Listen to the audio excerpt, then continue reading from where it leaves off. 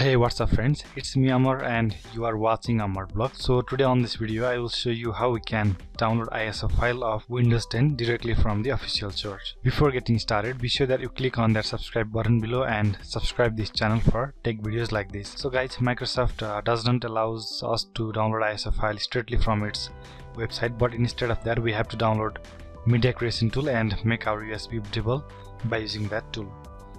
But if we use a small tweak, then we can download ISO file of Windows 10 directly from its official source. If we change our user agent from Windows to either Linux or Mac, then we will be able to download Windows 10 ISO file directly. Microsoft allows to download Windows 10 ISO file if we are downloading from non-Windows device, because Media Creation tool only works for Windows. So for this, at first we are going to change our user agent on Google Chrome. Now open Google Chrome and I will put this link in the description, so click on that link and you can see this user agent switcher for Chrome. Now we need to add this extension on Google Chrome, so click on it to Chrome, click on add extension. Now after this extension has been added on your Chrome, you can see this icon here. Now click on this user agent switcher icon and now from here select Safari on Mac, Safari 7. Now let's go to google.com